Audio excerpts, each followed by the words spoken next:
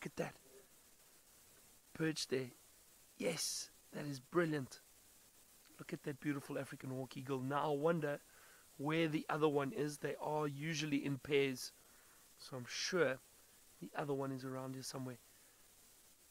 Now this bird will be perched up there, having a look around for francolin, guinea fowl, possibly rodents, and it'll hunt from the perch of a tree like that.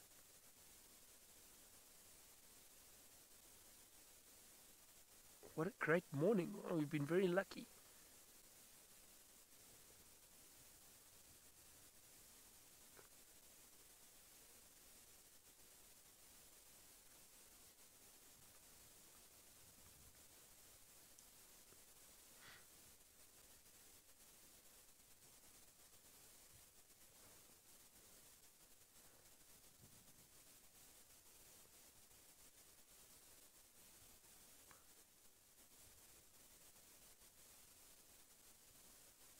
Look at that, the way it's scanning.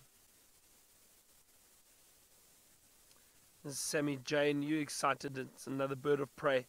I'm also very excited. I always enjoy seeing these birds of prey. Where is the other one?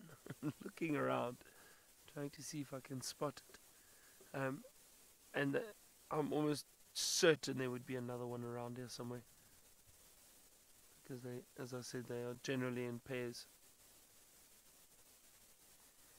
Snazzy, you say it's such a beautiful bird. It is. They are lovely.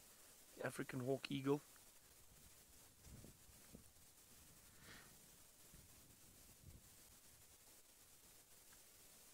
A really sharp beak.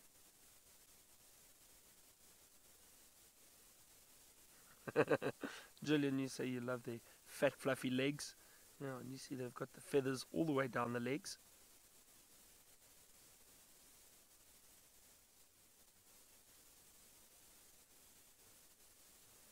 Just scanning these other trees around here.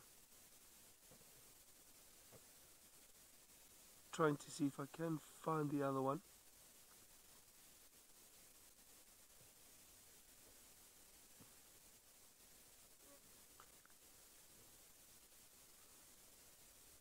Some male impala chasing each other in the distance, but because I just heard a few grunts, I'm just having a look.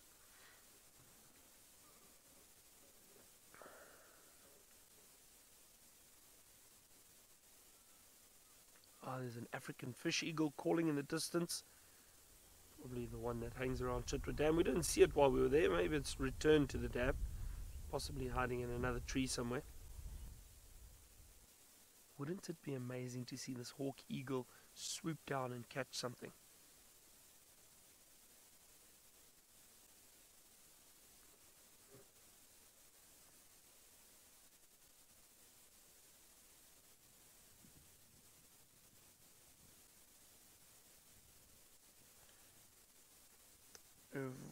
Vombo girl. Let me just have a look here quickly. That's, you know what, that actually, wow, look at that. He's quite low down there. Can you see him, Sense? I must reverse a little bit. Let me just reverse a touch here. Is that alright? There we go. There's an, oh, sorry, there's a beautiful gap through there. Look at that. Now, Vombo girl, the food, so as I said, mainly birds like francolins and guinea fowl and that, but I would say, let me just check here what they say the largest prey might be.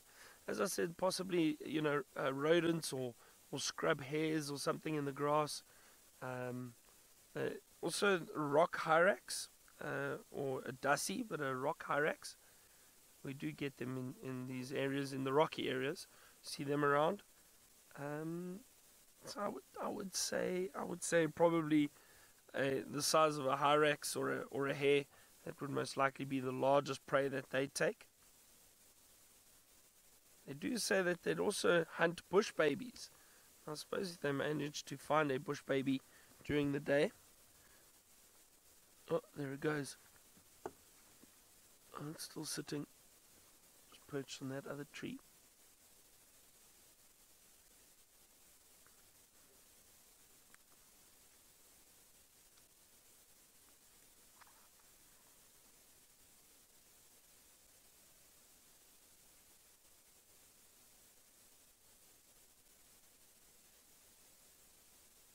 Paul, oh, no, I'm probably going to get this wrong.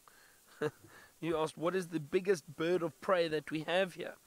The largest eagle that we get here, let's double check, Paul. Let's double check. Okay, so the largest eagle that we have in this area, I would say, is probably the Marshall eagle. So let's double check size. I suppose the vultures are scavengers, so let's not look at vultures or the marabou storks, because those are very, very large birds. Excuse me, sorry. Those are big birds, much bigger than the eagles. But let's just look at the eagles, for example. I would say the largest bird of prey that hunts for itself, and that must be the Marshall eagle in this area. And I just wanted to show you something quickly. There it goes. But because some of you might have been wondering what is a rock hyrax, let me just show you a quick photo before we go across to Taylor. And if you look down here, Sinza, there we go. That's the rock hyrax, or the dassie.